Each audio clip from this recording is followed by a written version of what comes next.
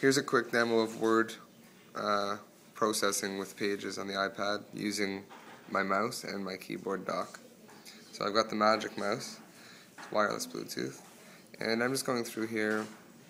I'm going to edit a couple of these words. Participated is spelled incorrectly, so click it once with the mouse, replace it, as opposed to touching it with my finger and replacing it, which I could do, but this is just a little bit quicker. I don't really have to be right there. This is spelled incorrectly. This is spelled incorrectly. You need to put an apostrophe in here. Oh, they already know that needs an apostrophe. Then, let's say I need to select a section. I can do that. Or if I want to do all of it, just Control A. Of course, I can use Control C and Control V to paste things. You still get the magnifying glass if you want it, although it's not necessary with the mouse pointer because it'll go right to that word. If you need to get inside the word, then I guess that's when you're going to use that.